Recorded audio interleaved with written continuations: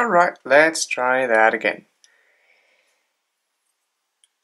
I was trying to make a video about something I'm about to show you, but this little bitch of a tripod failed me. It dropped from my chair that I was using as a makeshift tripod extension, and I nearly wrecked my camera. So it's gonna have to die.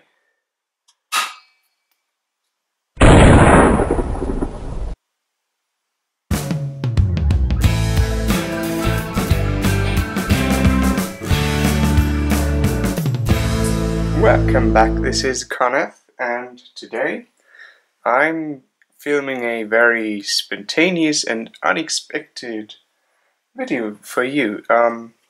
The opportunity was actually created when my mom started to throw out everything we had in the basement, including this relic of older PC setup times from my household. An Hewlett-Packard Deskjet 6540 printer. That's right. So I thought, what are we going to do with it? We're not going to use it, obviously, because we have a Hewlett-Packard PhotoSmart B110A sitting right in the living room office area. So we don't need another printer. That's why it was in the basement in the first place. So, are we going to sell it? No!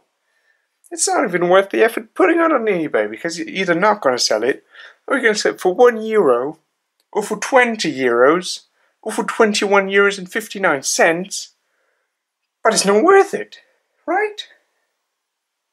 No. We are going to take it apart,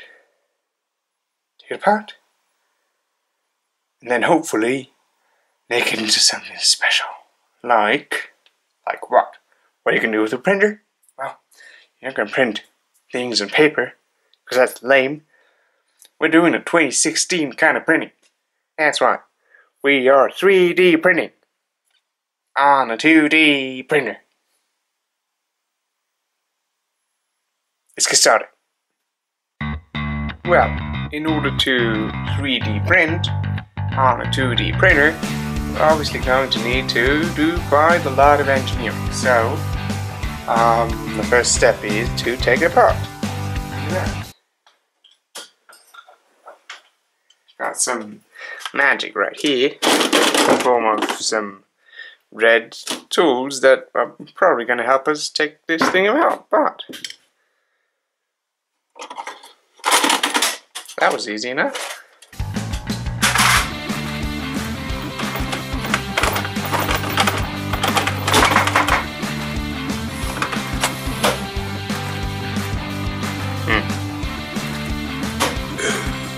Did you see that?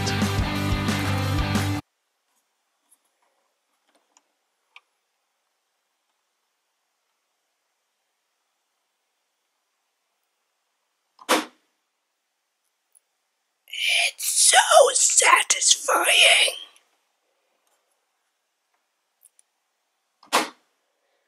Maybe I'm not actually going to take it apart, but just leave it as it is right now on the desk and do this forever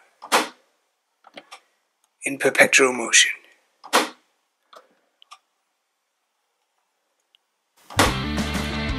Alright, I think I'm not going to do that, but I am going to keep taking it apart. So, well, let's take apart this. This is the jam paper tray thing that you take out. There's jam, paper jam in here, just pull things out. So, how do we remove the latch here? This thing is like a fortress. Pretty fortress of magic that you cannot take apart without a manual. Okay, so I researched a bit online about HP Deskjet 6540 disassembly, tear down, take apart, whatever you want. I didn't find a thing. The only thing I found that was close to what I wanted is a take apart guide for an HP Deskjet 6840, not 6540, but 6840 on iFixit, which should be fine. Though the 6840 apparently has a LAN port, which this one doesn't have. This one has 2 USB ports. To begin, turn your printer around so that the back of the printer is facing you. Alright. Next, you need to remove the rear support structure. Using a screwdriver, unscrew each screw and set them to the side. Okay. But we are going to need a Torx screwdriver. Ta-da! Got some more high-tech screwdrivers with all the good things, including Torx. So let's see what fits. Oh, maybe. Oh yes, there we go. It moved. Ha ha ha! Who would have guessed? The rear support structure is gone. Alright, that looks promising. Looks just like on the photo. There's the little motor. Step 4. Remove the top lid portion of the printer. It's the shell that hides your printer's innards. Yes. Remove the printer shell by carefully lifting each corner of the shell until it pops off the base of the printer. Be delicate. Don't pry or bend the shell. Okay, let's try to be delicate with this thing that we're never going to need again.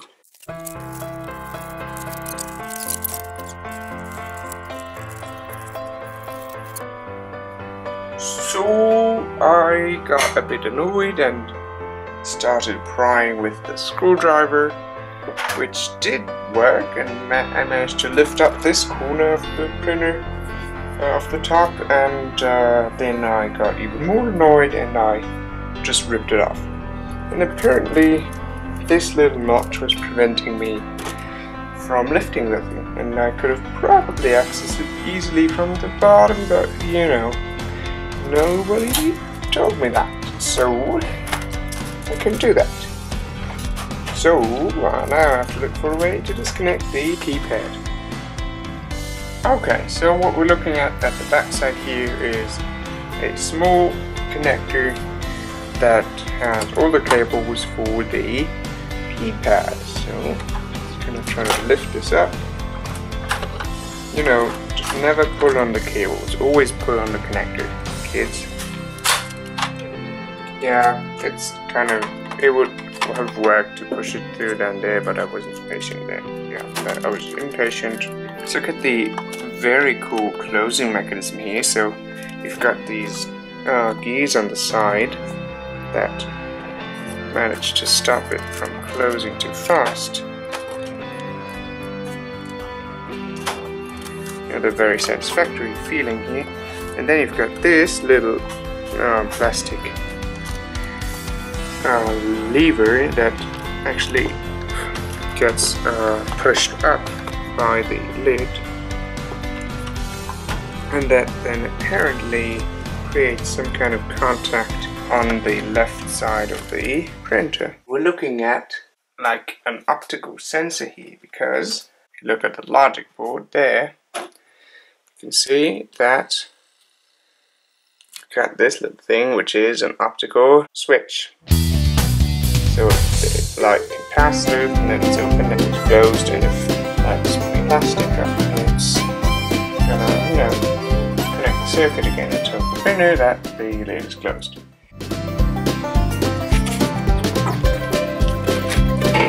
So, new day, new luck.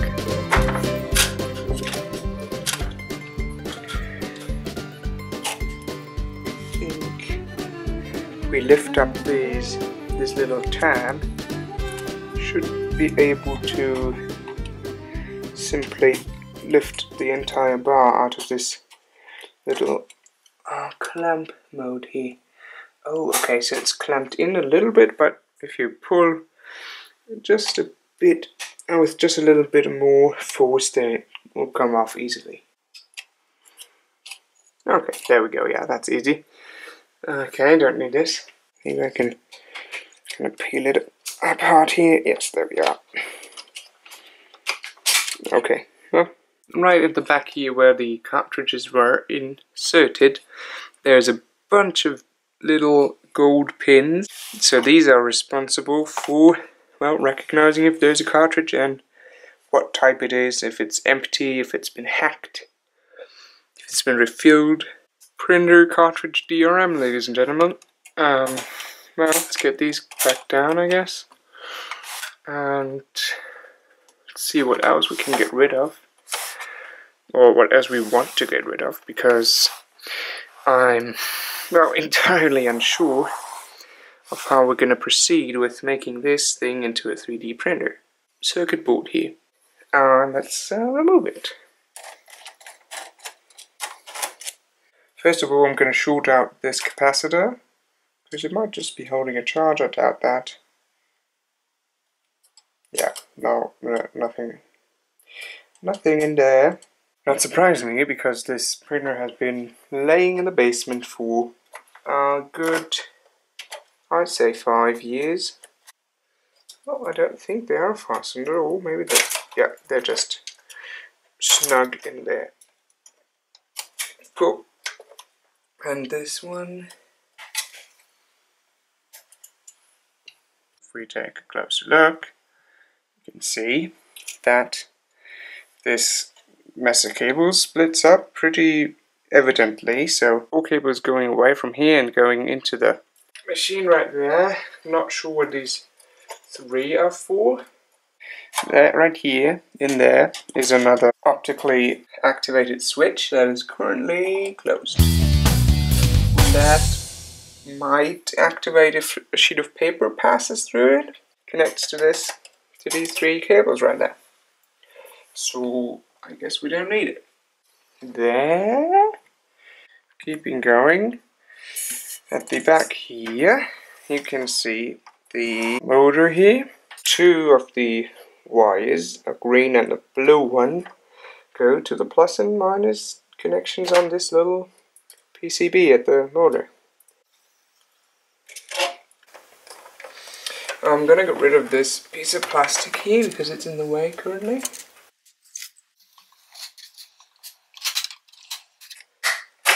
Ha! I win. This is apparently some kind of gearbox. There's an interesting contraption here. These 3, no actually it's 4 wires connecting here go to another optical sensor. And what this one apparently does is it measures how much time lasts light over time.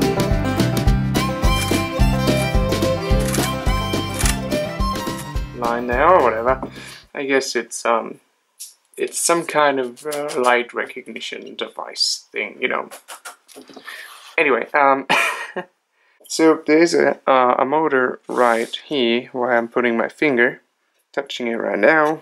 These 2 wires go to it, and it's connected to this rubber band, which then turns this gear, which in turn rotates this one. And the big one, you know, goes to the front, it rotates this guy, it pushes out the paper, or maybe in the paper.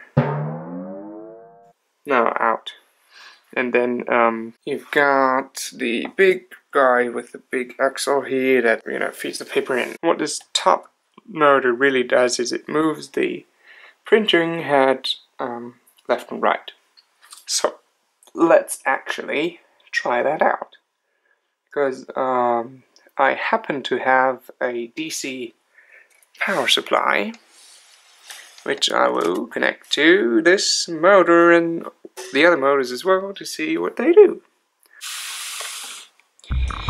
This is a model railway power supply and trafo, so it obviously outputs DC. It was made in Eastern Germany, and I also happen to own a crappy DC Weidmuller Digi-Check 3.2 voltmeter. So this one's gonna be very inaccurate at telling us how many volts are coming out of this.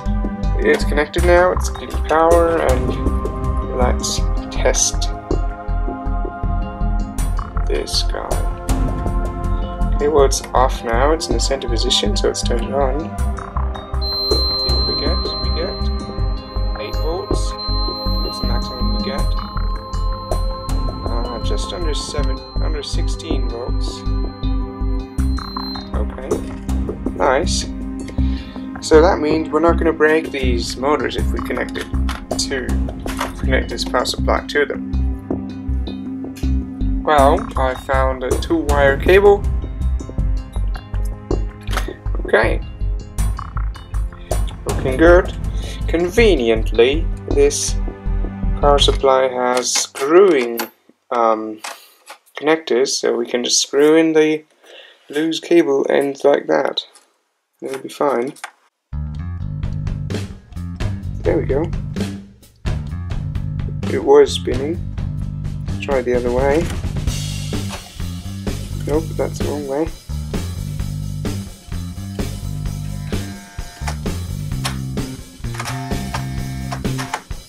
Okay, so it's apparently blocked by something because it's not moving. Feels like there's a blockage somewhere.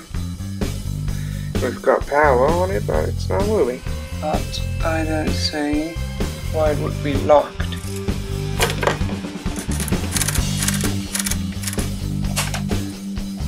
I don't know. Okay, so a little bit of time has passed. I've removed some parts from the top, and the other side of plastic.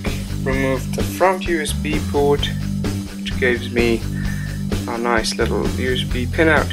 I have found a little notch that was preventing the motor from moving. Okay, now it's blocking again because it moved the wrong way. I actually found at least one additional little motor in the front, which, here we go, which kind of moves that notch that was blocking the thing. There we go. That's nice, blocking the sled. Okay, it's apparently a little much for the motor. There we go.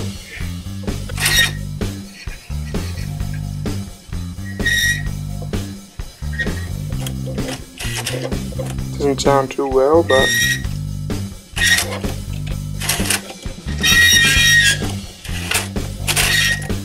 point is it moves. Guess we can fix the squeaking later. Let's see what this thing is about. Maybe we need it, maybe not. I guess we don't. The squeaky noise is the plastic rubbing on the metal in the front here. Nothing to worry about. Okay, it's a little inky down there.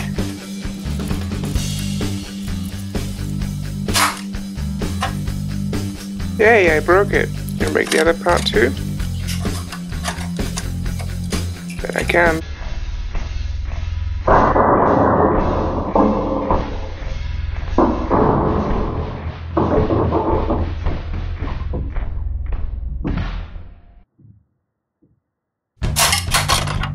Okay, it's out. That's what counts. It's a really weird thing here. Kind of looks like it's collecting some ink down there, but at the same time, why would it be collecting ink down here? Intriguing. Guess this is for cleaning the printing heads. Yeah, that's what it must be for. That looks quite intricate. We got this rubber foot right here that cleans the black cartridge, and this rubber foot that cleans the colored cartridge.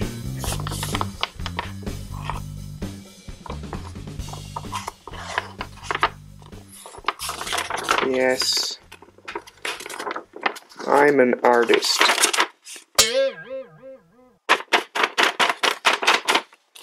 Yeah, fun stamping action right there. Up.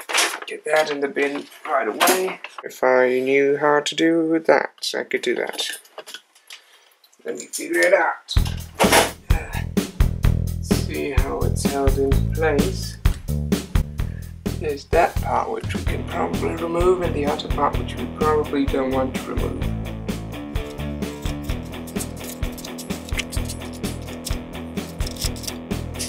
Got it.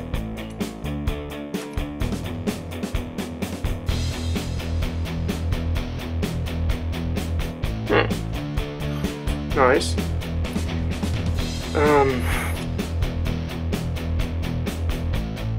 Yeah, well, nothing much to say about that. You know, kind of like rails at the side that go in this axle right here, which in turn is powered by a small motor in there. So there's a third motor for the 3D printer. You know, XYZ, 3 motors should be good. That thing at the bottom is a sponge that is completely soaked. Trashed. Wow. Look at that gun. I mean, it looks like ink that has solidified over time. That's, I mean, that would be amazing. Don't get this on your white t-shirt, kids. Interestingly enough, this front metal piece is bent. Oh, actually, maybe it's not supposed to be straight because the thing on the left is bent as well. Yep, we don't need it. I mean, there's a motor in there. We don't need it all. So, yeah, I'll just get rid of that.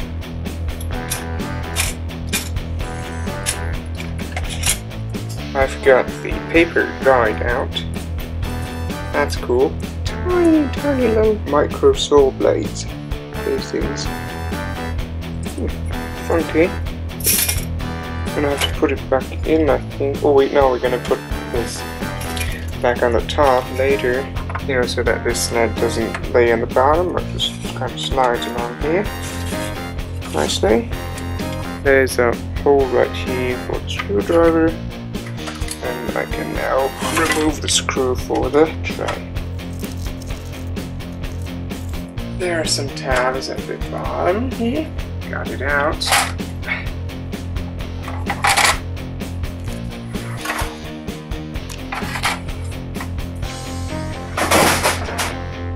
I can see that little screw that is still holding this in place.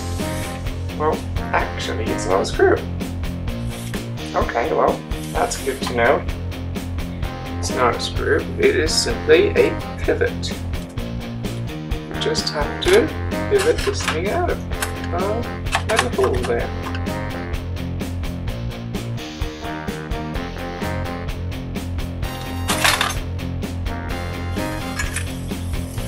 So after a little bit of, you know, working and a lot of prying with the screwdrivers, I was able to get this soggy mess of a piece of plastic out. I'm gonna wash my hands now, and then I'm gonna remove this motor from here, which is actually connected to this speed measuring light sensor once again.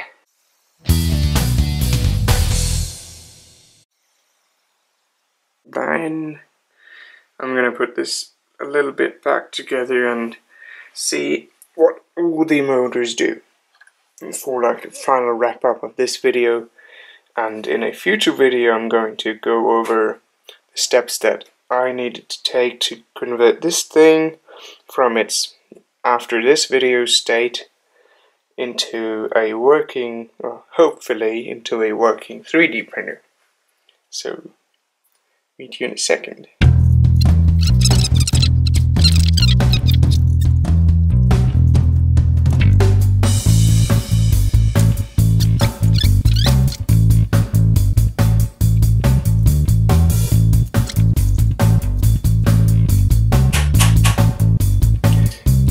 Feels good. I'm going to put this guide back in place.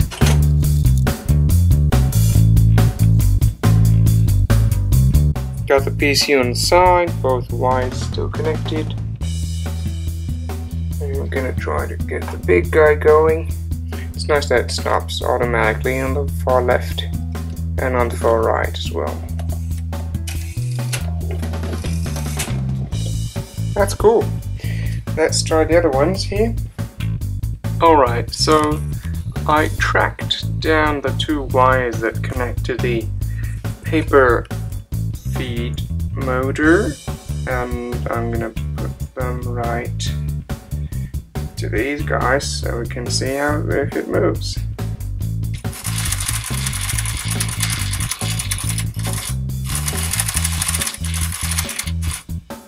Certainly works. And for a final test, I'm going to actually grab this because I forgot to get rid of the motor on the ink collector. I'm just gonna hold it to the positive and negative terminals here. It's apparently not where it connects. Oh well. The power's off. That's why it's not moving.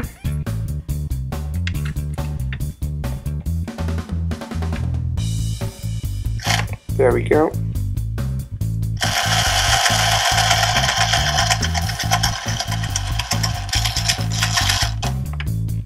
Beautiful. That's about it for this video. I certainly hope you enjoyed watching it, because I did enjoy making it. Actually kind of liked finding out about all the internals of this printer, and I'll be sure to subscribe to this channel if you want to find out whether or not I can turn this thing into a 3D printer, and I guess see you next time.